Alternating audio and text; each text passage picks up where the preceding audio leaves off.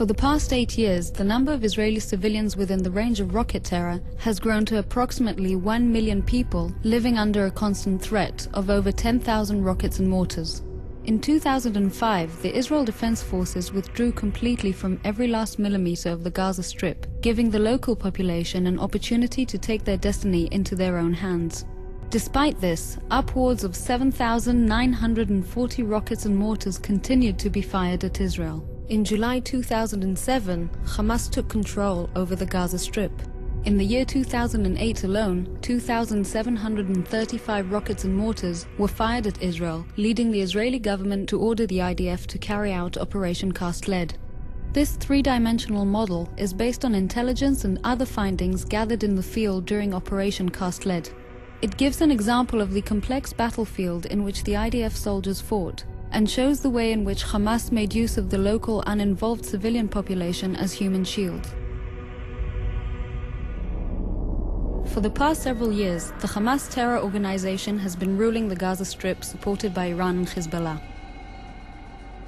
For this entire period, thousands of rockets and mortars have been fired at Israeli civilians.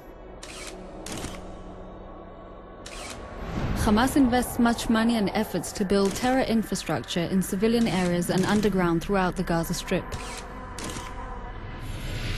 Hamas has developed sophisticated smuggling methods. For several years, Hamas has been digging tunnels under the Sinai-Gaza border in order to smuggle weapons, ammunition, and explosives, all supplied by Iran.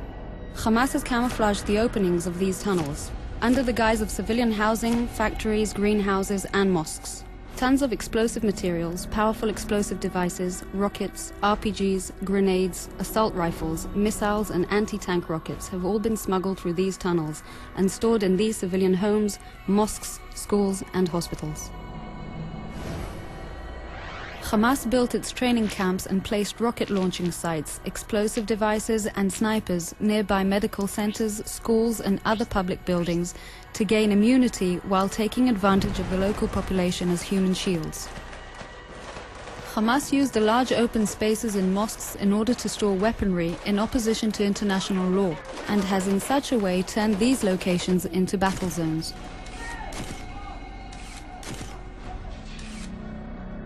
The use of women, the elderly, and children is built in the terror strategy of Hamas.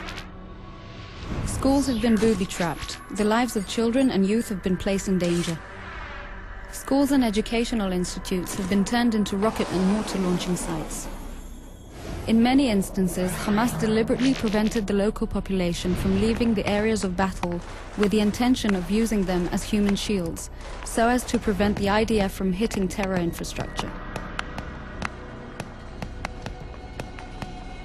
When an explosive device is detonated and the house is destroyed, Hamas puts the blame and responsibility on Israel for hitting civilians and property.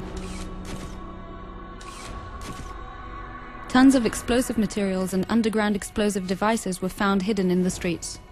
The explosive barrels targeted armored vehicles such as tanks and personnel carriers.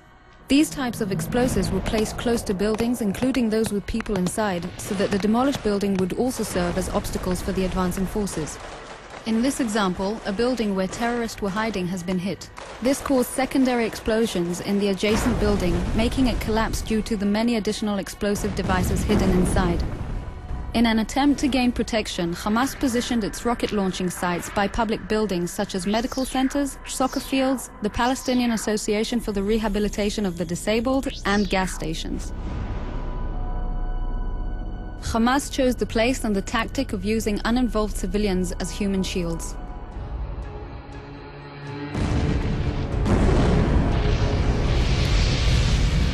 This map and other findings are all evidence of how Hamas purposely built its terror and combat network as an inseparable part of its civilian infrastructure. Hamas chose this battlefield.